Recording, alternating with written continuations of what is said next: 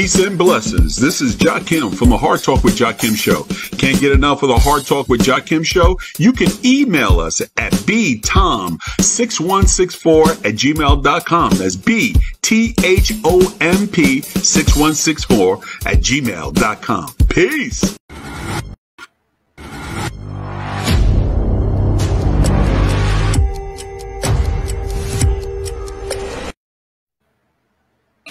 We'll be right back with the Hard Talk with Jakim.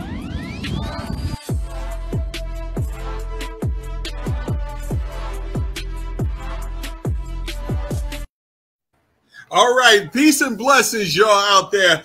Listen, I wanted to get into this really quick today. That's why we have a quick, small introduction today, because we got one of my good friends on here.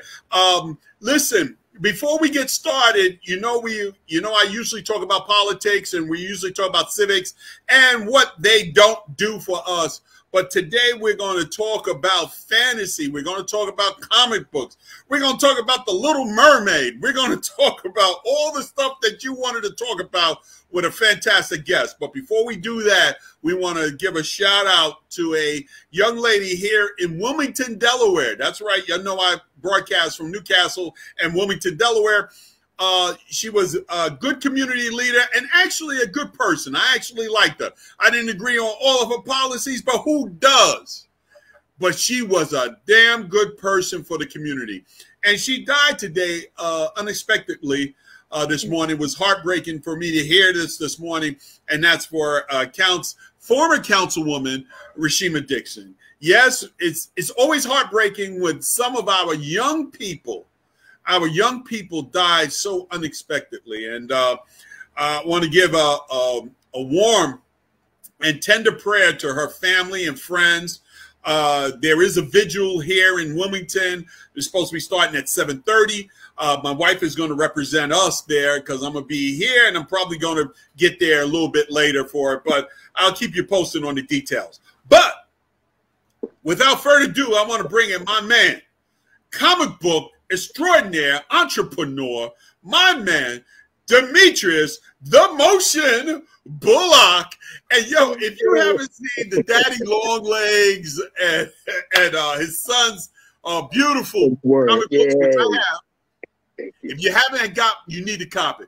Demetrius, come on in here, brother. Welcome to the Hard. What's going on, brother? Thank you. Thank you so much for having me. I'm excited. I'm with you. Rest in peace, former Councilwoman Rashima Dixon. Yeah, going too soon. Going way too soon. Wow. Powerful, yeah. It was a shock for us this morning, wasn't it? Yeah. When I saw that, I was like, wow. We always go to bed with visions of what we're going to do the next day, the next week, the next year, but you never know when your time is your time. But rest in peace. Yeah. Yeah, rest in peace for it. Yes, I was just at another event right in Wilmington. In fact, we ran over here real quick with Dr. Ben, Sandra Ben's organization at the Wilmington Police Department, and they gave a nice little. She gave a nice little thing for her there as well. One thing that you always say if most people either love you or they hate you, and if somebody can say, you know what, I respected her, that's the biggest love that you ever can get.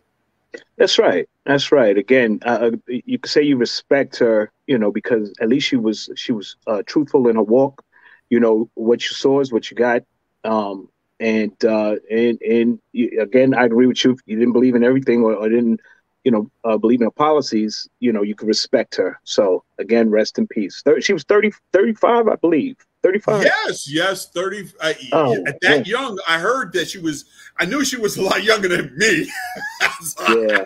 Well, but I tell you this, I just had a good conversation with her in June at a prom party going out for somebody, and we just had a conversation. But you know how that is. But we have to keep on moving on and keep pushing so that we make sure that these lives that are out here, that not another generation has to go through what we're going through today. Now, my man Demetrius Bullock will tell you right now that in the comic book band, and not only do he do comic books, he is a phenomenal artist. I wish we had some of your stuff. Tell me where we can actually look at some of your artwork, other than Instagram, because I see it on Instagram as well. Right. I got some of my stuff on my website. A lot of the current art pieces that I created, which were showcased over at Zolly's in Old Newcastle, I haven't put up there as of yet. But you can go to my website at Motion Illustrations with a Z at the end of illustrations.com. Motionillustrations.com. Yeah. With a Z. Yes, with a Z at the end instead of an S. Oh, listen, man. Yes. I have seen some of your pieces. I have bought some of I bought your comic book. Absolutely. And I will tell you, I am fascinated, and I like to draw as well. I am always fascinated when you come up with these ideas and put them on canvas. And we all know that putting stuff on canvas ain't cheap. It's not. It's not. When you put it on canvas, it's not cheap. Yeah, go ahead. I tell people that I have another artist that was here a couple of years ago that I have his work in my living room. Right. And when I spent about $550 for it. And when I first spent, and this was about 20 years ago, when I spent $550, my mama looked at me like I was lost my mind. My mama looked at me. And then I explained to her, I like the piece. I like what he did. I like how he framed it. So you pay for that. Right. And a lot of people don't understand that. Even to go further, it's just you pay for all of the hours, that artist stayed up perfecting the craft, timeless hours of just, being able to present, what you currently have on your wall. So, and again, it appreciates all of the artwork, depending on how the person is moving, the popularity of it, what may have won awards, the prints, how many prints have been sold. You may have a valuable piece on your hands. 500 for an art piece. I don't know how big it is, but 500 in today's world for an original piece, that's a steal. Yes, it is. That's my point, and that's the point that I was trying to get to. That is my point. It is a steal. Not only that, you have a piece of someone's vision. Yeah. And I say that we also say that whether we being musicians or whether I'm doing my DJ stuff, you're not just paying for the hours, you're paying for the hours that got me to this point. That's right. In other words, this is not just the ink and the paper, but it's a whole bunch of years of crafting. And that's important. That goes to singers, that goes for actors, that goes to everyone, every artist that you pay this top dollar to go see. Comedians. There was hours and hours and hours of cultivating this gift in order for it to be at the level that it is. You go see somebody, even if it's for an hour or 2 hours, and you're paying maybe $150, $200. I know I paid $300 to see an artist perform, so that's for all of the time it took to get to this point. And they're performing it with a professional level. That's right. Yeah. And as an artist, one of the things that I've always noticed and about your artwork, your artwork always has a hip hop flavor to it. Now I know me and you grew up in the hip hop era, and we grew up way back in the beginning, so we know a lot about hip hop. The other day I was playing one of my speakers, and I was just testing it out, and I had a song, one of my neighbors, and I had "What Your Man Got to Do With Me" by Posse K, and the neighbor almost lost his mind. He couldn't no more be 31 years old, but he said, "No, that was my jam back in the day." And I was like, he didn't think I would have something like that. I guess he must have thought I was going to only have Temptations and CeCe Winans in my collection. Well, we grew up in that era. Absolutely. That's a good era. That was a good era. That was the era of creativity. I say early 70s up until, I say the late 90s, early 90s. Yeah, late 90s. It was a different era. Yeah, different era than what we, not to knock anybody. There's a lane for everything. And these artists today are creating that lane and being very profitable in it and putting out some of the music I like. But our era was something different. There was originality. You can tell the difference between this artist and this artist. You knew this was Rakim. You knew that was LL. You knew that was Redman. You know, you could go back further. Treacherous 3, Grandmaster Flash. Grandmaster Flash, your cousin, Grandmaster Flash. Yeah, it's my cousin. So a lot of the earlier ones I got a chance to see, you know, because of my cousin. And I got to see the beginnings of a lot of, you know, what's currently this multi-billion-dollar industry. So, yeah, it's amazing. Yeah. Well, you know, I got to see a lot of the artists too, because at the time I was actually in 2 different bands, and I used to hang out with this other band called Fuchsia, and I actually had a recording deal. So I actually have pictures of us at the Apollo, on the Apollo stage. And I used to do a lot of MCs and all that. I did so much stuff, man. Forget about it. I was they thought I was Jamaican or West Indian because I had so many jobs. I said, they're not the only ones that got a lot of jobs. I got jobs too, buddy. 2, 3 jobs, man. Yeah, 2, 3 jobs, man. Yes. Shout out to Living Color. That's right. Yeah, man. Living Color. Oh my God. So, like I said earlier, your art has, I can feel that hip hop flavor in some of your work, especially in the comic books. I can feel that hip hop flavor. And I'm sure you was, I don't know if you was tagging trains back in the days, but was you doing it? Well, that's where I tried my hand at it. I knew a few tag artists whose works are considered, you know, famous now. They've been in museums and everything. But back in the day, I tried my hand at it. I used to call myself Kid Motion. You know, that was my tag name, and I got invited to go and try to bomb a train. That's what they used to call it, bombing a train. Bombing. And I had such a hard time in trying to get to the tunnel and getting inside and everything. I tried it one time and I never returned back. Wasn't my thing. Right. But I much respect to them, because that's where I fell in love with just the flow of artistry, because my window was right outside the number 2 and the 5 train in the Bronx. And whenever I was on the other side of the 2 and 5 train in East New York, New Locks Avenue. That way. Nice. Well, when that train would go by my window, I would run to the window and I would look to see what the latest tag was on the train. And some graffiti artists, I mean, they told such a vivid story through colors and imagery. So imagery that I just had to adapt to it. And growing up, I used to, you know, try to emulate what I saw, and then it was comic books and everything. And I wanted to create, you know, once I found my niche and my style, I wanted to create it, but with a flair, type of hip hop flair, something that you would identify with my work when you see it. So, well, so I love your work. Thank you. If anybody we got a couple of comments. Anybody who's ever done your work, they got my cousin Vanessa and my cousin Carl are watching. Big shout outs to them. Give them a shout out. They all New Yorkers. Shout out Carl and Vanessa. Thank you for tuning in. Thank you so much. That's right. I'm honored to be on the show. Yeah.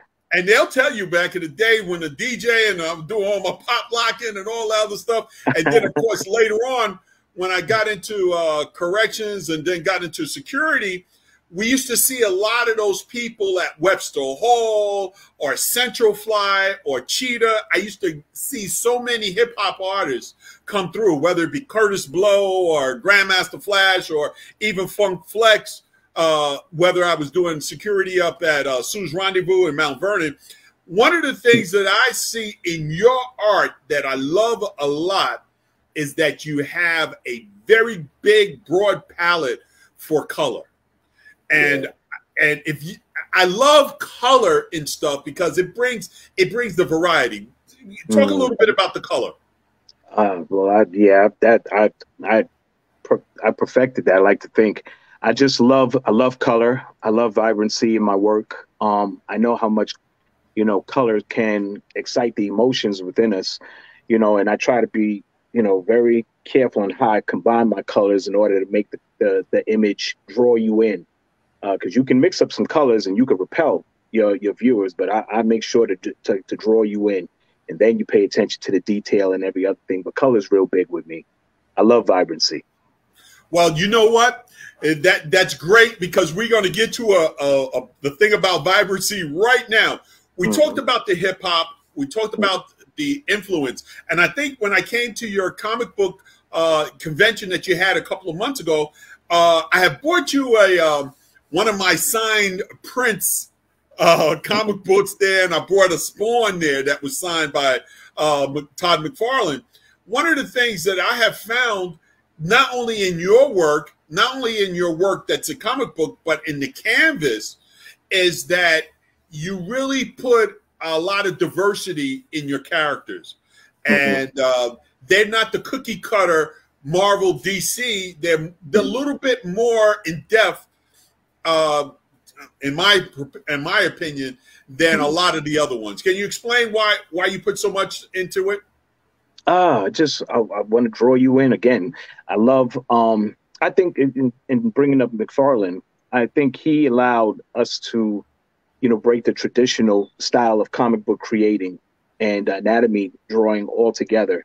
He had taken a iconic character, Spider-Man, and he went beyond just the traditional when it came to illustrating. That was probably one of the comic books that I really, really paid attention to. I mean, comic books got me interested in learning, and was my teacher in learning how to draw the body. But when he went outside the spectrum and created Spider-Man with this, like the legs is cocked up to his ears, and the arms was extended out, and it was so right. crazy. The famous one where he has like a spread, and Spider-Man is on the webs. That one was, oh my God, I've seen that in black and white, and it was fantastic. Right. Even when he shot the web, it wasn't just the web itself. It was like the web, and then it had a webbing wrapping around the other web, and it was bananas. And what it got me to understand was that, when it comes down to this art, there are no rules, and in order to gain an audience that can identify you, just go outside of the box. You got to get outside of the norm. So I do that when I can draw characters that look exactly like, the subject that I'm creating. And then there are others where I may extend the anatomy. I may do a little bit more, extending it, adding, colors, maybe a robotic piece to the imagery. Definitely put a little flair in there. One of the greatest compliments I got, especially when it comes down to how I create my characters and, my nickname, which is Motion, in my art, they say it's like my paintings. They consider my paintings just it's a poetry in motion. It flows, it moves. They look at my work, they say, "Yo, it looks like it moves," and then they see my name, they say Motion. No one. You're absolutely right, man. The one I saw that you did for Zolly's, they're here in Newcastle. Okay, Newcastle, Delaware, an old Newcastle. They have a restaurant there. I think they do Louisiana cuisine. The one that he has at Zolly's is one of the best example of your work that looks like motion. Oh wow! Thank you. Yeah. Shout out to Chef Tony. I love this food and restaurant. Absolutely. He had asked me, could I create a look for his bistro restaurant that he has in Old Newcastle. And actually, it was when I first created the logo. I believe he was at the Celebrations on Market Street. That is correct. Over there by the riverfront, right? And he asked me, could I create something with a style? And he thanks his grandmother. He says his grandmother had a lot of, inspiration in the food and everything that he does. She taught him, certain recipes and things. So he wanted to incorporate her image within the logo. And for the times that I have gone to, celebrations and the vibe and the feel, because at that time it was a bar setting. It had the food, but then it was a little bit of party, and it would be jazz, and you never knew what you were going to get when you went in there. I love that about it. So I definitely wanted to incorporate creating the title, but creating the title out of instruments, with his grandmother sitting on top holding the food and everything. So the Zollies is like horn, and that creates the word, and everything else is kind of like some type of brass instrument that creates the word Zollies. But it flows. Yeah. So when you look at it, it gives it life. It definitely has flowetry.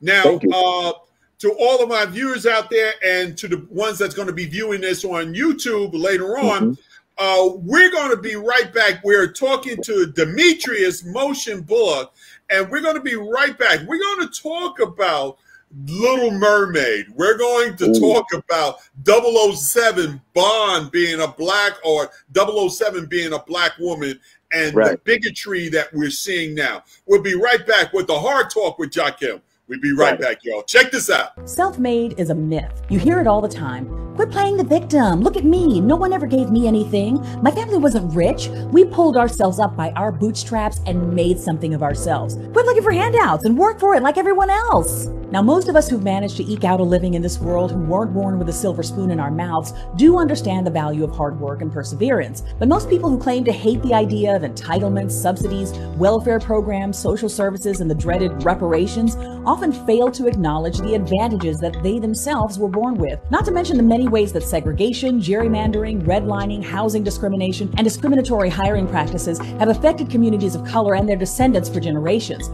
Because when I get on a plane, I don't expect the airline to tell me they have a few bad apples on the flight crew.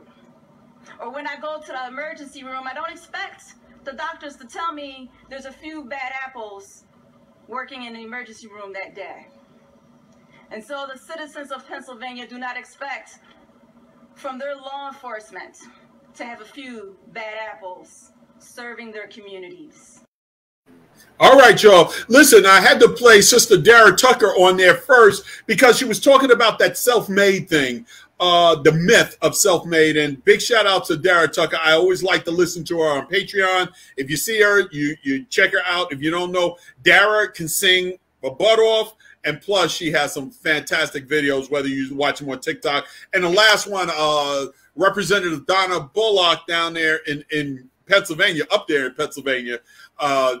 I always love playing that piece. That's one of my favorite pieces of her. She's absolutely right. I don't expect to have a few bad apples. I don't care about that. We're talking to, again, artist extraordinaire in my book, and entrepreneur, my man Demitrius Motion Bullock. And we left off about his work. Now, if you saw the first piece, we talked about his work. Now we're going to talk about some other works out there. Basically, we're going to talk about the bigotry that has been expounded. I'm going to talk about it more next week on a couple of other stuff, but there has been over 1 million negative connotation and comments about the Little Mermaid preview that was put out from people who said a mermaid cannot be black. Now, it's fantasy. I don't understand how y'all still racist on the fantasy, but because I see this bigotry, that it's got to be something more than what we think it is. Now, Brother Bullock, I'm going to ask you, whether it be elves in the Power Ring or the Little Mermaid, or even something as insidious as there cannot be black people with cornrows in the House of the Dragon. Right. Is this bigotry stuff really that bad? Because it seems like we moving backwards. Yeah, it is that bad. And again, you know, what you said is right. It's fantasy. So the characters can be whoever they want to be. You know, even Superman, he's getting ready to be black, and that was an uproar. Oh, they're going to kill it with that. Yeah. So you wait till they find out that the people who invented Superman were Jewish. Yeah. But you know, the story, the story of mermaids, from what I understand, the mermaids were actually black when they were first created. They were actually. Well, my brother, let me just say this. As many of us on this horrific transatlantic that was thrown overboard, it would make the sense that if there were some that survived, there might have been through the enslavement of black folks in the new America and in Africa. It is now beyond the pale. I have seen John Wayne play Genghis Khan in a stupid movie from the 50s. and they put that stupid thing on there, and Cleopatra being played by Elizabeth Taylor, but it's hard for you to believe there's a black mermaid. I don't understand. Yeah, I mean, the mermaid can be, you know, whoever, whatever you want it to be. It's and fantasy. I think, and I'm looking forward to seeing this young lady play the Black Mermaid, the Little Mermaid.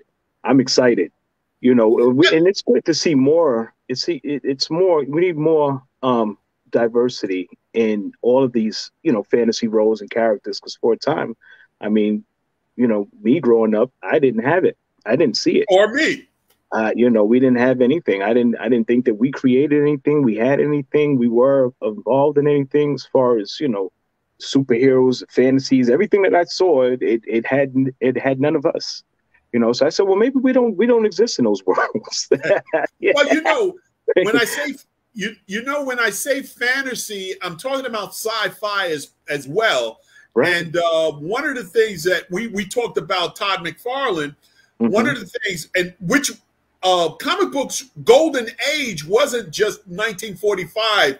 The other golden age was 1991, when Jim Lee and Todd McFarlane and all of them branched out of Marvel and went to Image and created, even to the guy who couldn't do feet, Rob Liefeld. I'm going to give him something too. Yes, the reason why Todd McFarlane's Spawn became so popular because it was a black man with black issues. It wasn't a one-off that Marvel was doing for maybe some of the things for Black Panther or something that Falcon did, or even with some of the black characters in DC. And this diversity thing now, and like you, I wasn't going to see The Little Mermaid. I already know it. And hell, the crab is Jamaican. Why wouldn't the crab has a Jamaican accent? Why wouldn't the mermaid be black? It's just not.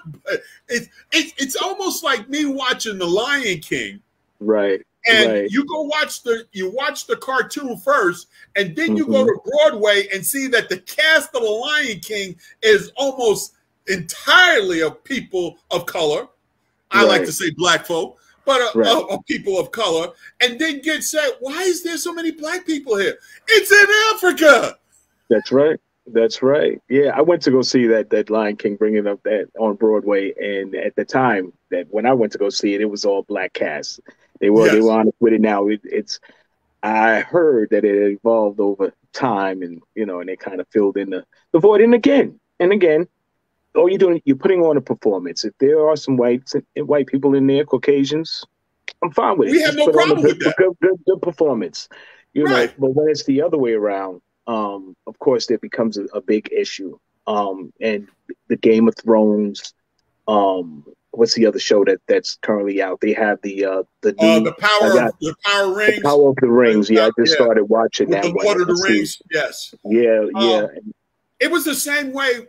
It was the same way when there was a problem when the Star Trek, and we're going to talk about sci-fi as well. When Discovery came out, there was a little backlash in that. And Gene Roddenberry had already discussed this in the 60s, that his universe had no racial issues with humanity. Had none. And he made it clear, and yet the people who are fans, I'm going to say this, and I'm going to be very understanding here. I'm a big fan of wrestling. I'm a big fan of sci-fi. I'm a big fan of UFC. I'm a big fan of boxing and other combat sports. It's the same group of people that you will find that are racially, who watch a lot of those things, that have that racial bigotry. I'm sorry to say that, but it is the truth. It is the truth. We would not have a Joe Rogan doing all of that stuff last year, saying all the N-word like that, if it wasn't so acceptable for those people in the combat sport. So it seems to be that there's the same group. And I can guarantee you, a lot of the people who's talked about the Little Mermaid are big fans of the NFL. Oh yeah, absolutely. There's something there, you know, that that in their mind, if it's not white folks in one way or black folks in a particular corridor, they want to keep you in that corridor, that it ain't right. Sci-fi doesn't work that. And I'm glad that a lot of these businesses are now saying, you know what, it's enough to stop that. We got to stop it now, and let's diversify. Right. Let's open it up. That's right. I mean, growing up, and it's to show you, you know, just how important it is to see a representation of us within these realms. As a child growing up, first time I saw a black cartoon of any sort was the Fat Albert Kids. Yes. You know, that's when I got to see us animated. Got to see the Fat Albert Kids, and then I got to watching Scooby Doo. One day they had the Jackson 5 on there. I was like, oh shoot, you know. Then I was a big fan of you know, sci-fi. I used to watch 1199. I watched what was the other one? Star Trek. And on there, you know, shout out to Nichelle Nichols, God rest her soul. God rest her soul. Yeah, but it was the same way with elegance, and I'm sure back in that time there are no black people in space. You know? Again, dark melanin would be the natural course. If you know, it would have been the natural course. But again, these people are so caught up in their bigotry, so caught up in the education that they've been taught that was wrong, totally wrong. Totally off the hinges. Doesn't matter if there was a black president in the White House. Doesn't matter if the first lady was black. They are so caught up in their bigotry that they lose their minds. Now, I have watched 2 talk shows, 2 you know, podcasts of people and trying to explain this stuff away, and their reasoning makes no sense. All I'm going to say there is with their reasoning, it just makes no sense. Again, thank you. We have some more people that's loving what we're doing. They're putting up. Thank you again. What we're going to bring to is now go back and bring it here to a Delaware issue. Now, if you live in Pennsylvania, if you live in New Jersey, Georgia, big shout out to all of our people that watch me in Louisiana. We're going to talk to y'all about what's going on. I got a big following in Louisiana, especially on YouTube. We're going to talk about some of the things that's going on there. But I want to talk about another thing that's in the sci-fi realm and the fantasy realm that doesn't get talked about enough. I want to talk about a guy that I liked, that another one that died too soon was Millennium Comic Books. Millennium Comic Books that was around with Dwayne McDuffie and all of these people that were around in the early 90s that were trying to change the course of comic books when they left to go to Image, or that they created their own ones. That Millennium was an offshoot of DC comic books, and now they're bringing it back. Icon, which was very big, popular. He was kind of like a Superman, but he had a sidekick. Rocket was her name. One of the things that Dwayne McDuffie and the rest of the gentlemen that was there, I'm not, because he created Hardware, which was a great comic book. I have that one as well. They were trying this out in 1994, 1995, and 1996, and the early 90s. What happened is we took a step back, and we got to stop taking in the black community step backwards. How do we have such great music in the 80s and the 90s and the early 2000s, and then we went to crap again? We've got to step back. And in sci-fi, I think we need to do something there. And I'm glad independent people like you are doing your own comic books. What do you think about the funding for those types of projects? Well, we definitely need more funding in that area.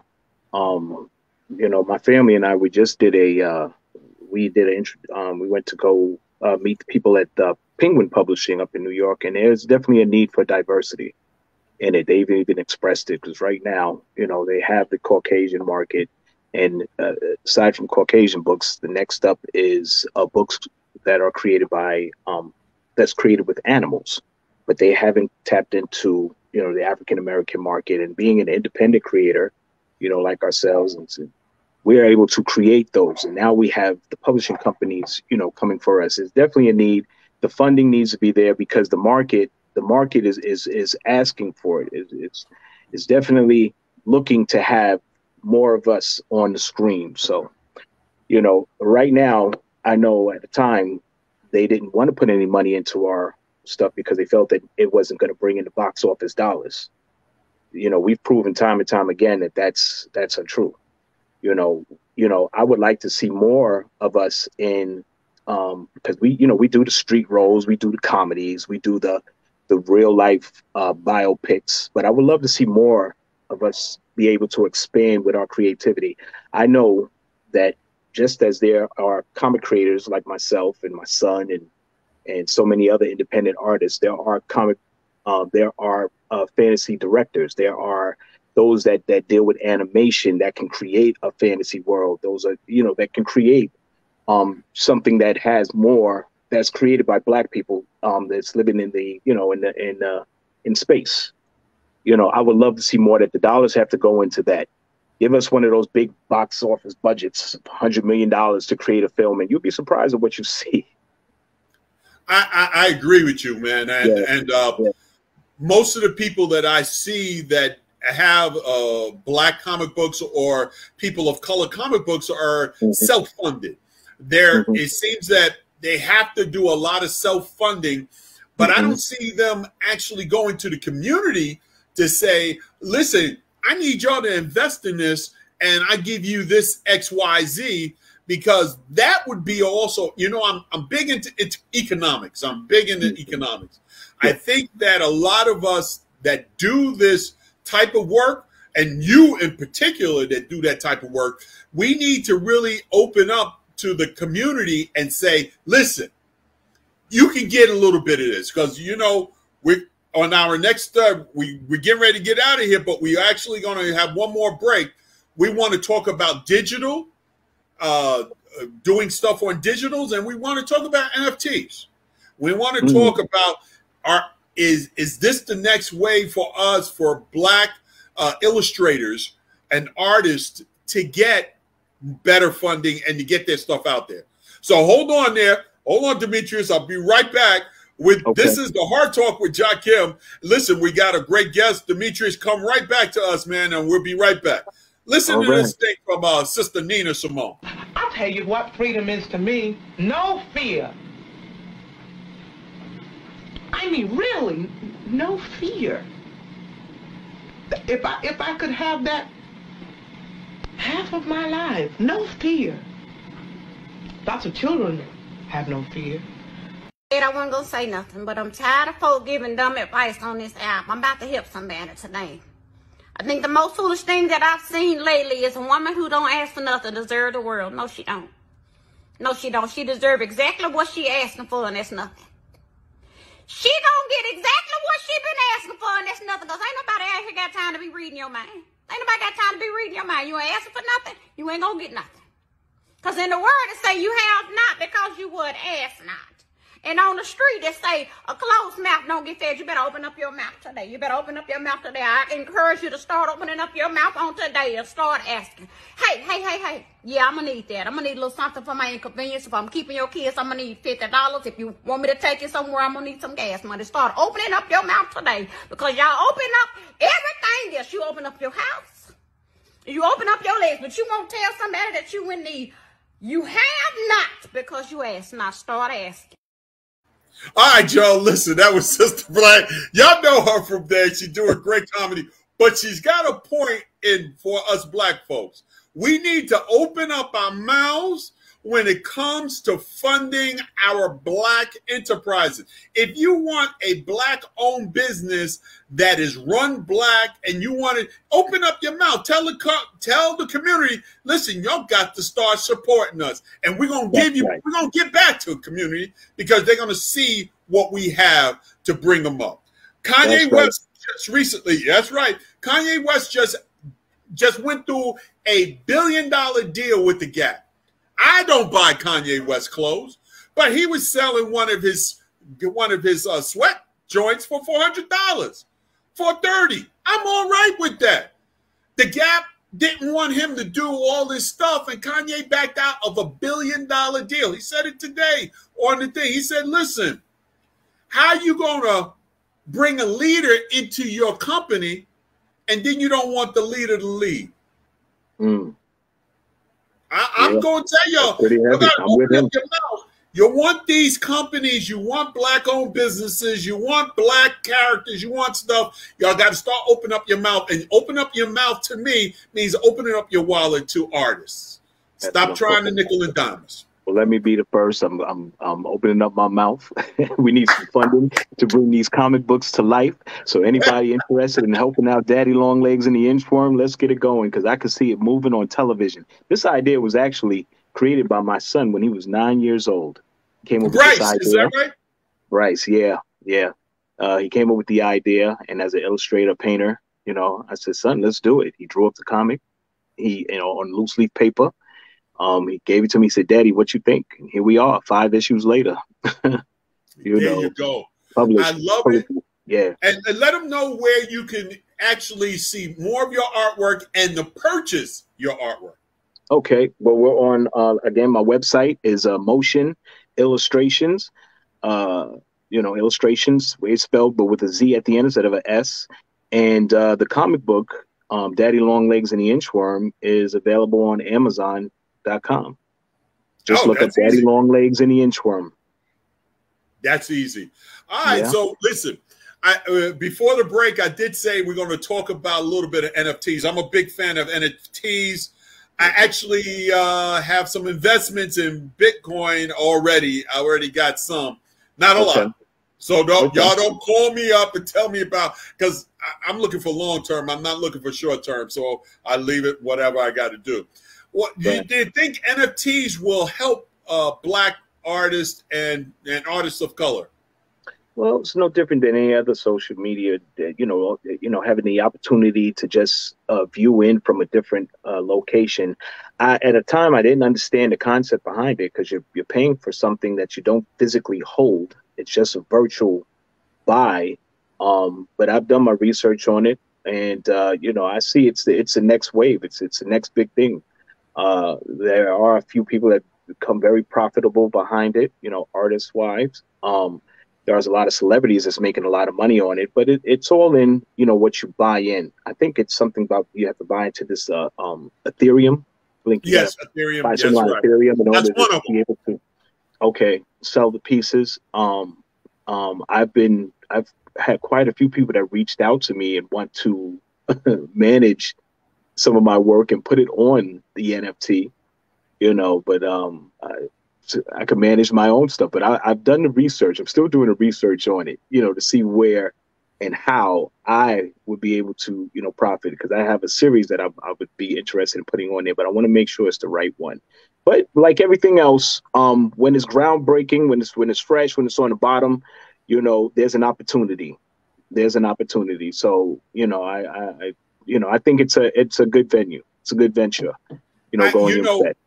One of the things that I found out about it, and, I'm going to give him his props. 19 Keys was really pushing it on Instagram. Okay. And when I saw him with his hats and with his stars and his particular look and logo, I said, there's something here.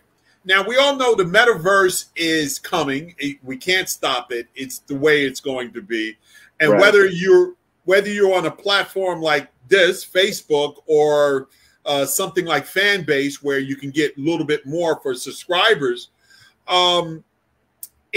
you would be remiss and left behind if you did not get into it. I'm telling you, it's there's so many people, even Gary V, that say that this is the way, this is the future. It's coming. I can see every day that Facebook is changing something or Instagram is tweeting. So at some point in time, you're going to have to get on a platform. And as an artist, you're going to have to find another way to sell, to get that, to get profit off of your artistry. Absolutely. If nothing else, this pandemic has showed us we have to expand in our creativity and how others get the chance to see it, view it, and be part of it. buy it. Yeah. And it's going to come at a better time, I guess. You know, Yes. the NFTs. You know, again, as an artist who used to doing gallery shows, viewings, you know, different pop-ups, you know, being able to just put my stuff, and I've sold quite a few pieces from just posting it online and, you know, virtual auctions, so on and so forth. But being able to put my stuff up there that somebody buys, and now I can never show it again, or I can never use it again. I'm like, okay, well, I'm trying to understand how this whole thing works. And there's so many platforms from when it first started now. Just like, okay, well, which one is the right one? But you know what I'm going to do? There's an opportunity for it. Yeah, what I'm going to do in the next coming weeks, I'm going to have a brother here who's going to explain, a fantastic brother. He's going to explain it. He's actually in his early 40s, but he's been in that realm. And he explains a lot of stuff, and he actually tell you it's like anything else. I can tell you the Kodak story, and we got a couple of minutes. I'm going to tell you the Kodak story real quick. When Kodak was big and was out there, and they damn near had the lion's share of the market for photography cameras, there was a guy in there that actually created a digital camera. And he went and brought it to the C-suite, which is the CFOs, the CIOs, you know, all the CEOs. He brought it to them and said, listen, this is a digital camera. We can make money off of this digital. I just created it. Kodak, you can have it. Well, the CFO and CEO of Kodak said, you know, that's not what we do. What we do, we make money off of film. We make money off of the paper. We make money off of developing. We've already got this market share. We don't need this digital camera. 20 years later, Kodak is damn near dead because they did not see the innovation that was coming next. Digital cameras. Kodak had a chance to have it, did not see it. It's just one of many stories of Fortune 500 companies that missed the mark. Black folks, you can't miss this mark. Absolutely. We can't miss this mark. Too many of us think that all we need to do is buy jewelry, cars, and not own anything and just flash. Now, I do want to, before we get out of here, I know you spent a lot of time in Los Angeles, and I've been out to Los Angeles. Most of my time is in Las Vegas. If you don't know, I'm a big poker player. I play in a lot of tournaments. You've been out to Los Angeles many times, and you've been out there. Rest in peace, PNB. Yeah. My take on this is real quick. This is where it lands for me. If you're watching this and you're a young person and you want to get into the entertainment business and you think that having a lot of jewelry in places that you're not supposed to have that and posting where you're at, do me a favor. Please, after Pop Smoke, y'all have got to pay attention. I'm not blaming the victim. No, whoever did it, they're 100% responsible. Hopefully we'll find out who did it and won't be one of these Tupac or Biggie things. But you know Los Angeles, brother. Yeah, I tell you what, it's a different culture out there. You know, you got a lot of artists that said, please, you can't, you know, out here with the jewelry, it's really a no-no in a lot of areas. I've seen it, you know, and, you know, I'm well aware of it. And besides, jewelry is, I mean, that's just for some that go out there and they, you know, expend themselves by buying all this jewelry and stuff. That's just a way of trying to fill a void of something, acceptance, to show this is your status and everything. But some of the richest people, you never know. You would never know. That's right. Don't wear it. Yeah, you don't wear it. And they're not flashing.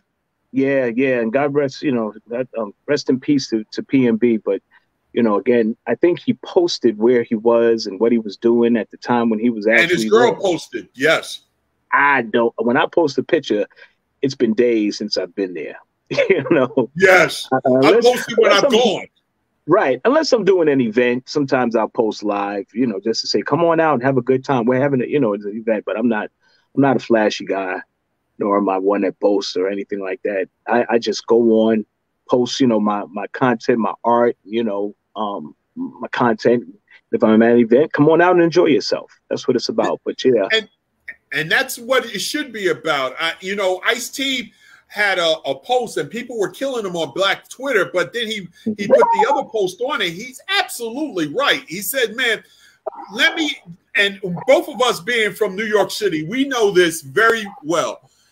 Every time you try to test the streets, somebody's gonna get hurt. Somebody's gonna get hurt.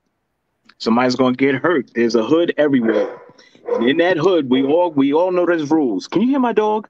Yeah, I can hear your dog, but it's cool. Let me see if I can shut this door. There's a hood everywhere. And in those hoods, you know, I mean, of course, you want to have nice things. You want to wear nice things and stuff. But, I mean, come on, we got to use our head. Now he's in there. Listen. In the hood, there's just certain things you just don't do. The baddest man could get taken. So, and yes. I remember it in Brooklyn. They was going to go after Shaquille O'Neal one time at this club called The Lab. And they was going after, I can't remember his name right now, Primetime. Primetime was on Fulton Street in Brooklyn. And the guys were going, listen, I know they're wrong for doing that. But let me tell you, and I'm going to tell you like Ice-T said it, and he's 100% right. Every time you test the hood, somebody gonna catch a fade. Yeah. I'm gonna leave it at that. And because we grew up in the hip hop culture, that's the reason why I brought that particular thing up. Listen, my fellow, we ran out of time. And man, we're gonna have to do this one again because we've got so many other things to talk about. We get some good responses here. Listen, you have been talking to this is the Hard Talk with Jakim show, and you've been talking to my man Demitrius Motion Bullock, artist extraordinaire. Go check out his work. He's going to give it to you one more time. And remember, we always say you got to do it in threes for people to remember. Give it to them one more time where they can get this stuff. That's go to my website at www.motionillustrations with a Z at the end of illustrations.com. All right. And listen, y'all also could check them out. And listen, don't act like y'all can't follow people on Instagram, that they got to be people of clout. And if you're a clout chaser, I don't want you following me anyway. I don't want you keep your stupid at home. But if you want real content, if you want real people doing real things, because I'm gonna say like Kevin Samuels used to say, you got to get in the field where the work is real. Where the work is real. I'm going to keep it real. You can check out Demitrius. Where you at on Instagram? What's your name on Instagram? It's my name. It's it's kind of long, but it's Demitrius, DEMITRIUS _ motion MOTION _ Bullock BULLOCK. That's my Instagram. It'll connect you to everything on all my social media handles. Right, you know you can always get me at The Real Jakim, whether it be on Twitter or Instagram or TikTok. You can get me at The Real Jakim or follow me on the Hard Talk with Jakim show on Facebook. Listen, it's been a pleasure. We're going to have this on our YouTube channel, which is Delaware Info Now. We're going to have this within 24 hours. It's been a pleasure talking to our brother Demitrius Motion Bullock. We would like to tell you again that we've got 2 more shows next week, and I'm going to keep you posted on it. But before I leave, we're going to see this one more time about Sesame Place. Now, peace and blessings, family. Peace and blessings, Demetrius. Y'all have a good one. You too, man. Thank you. All right. Take care.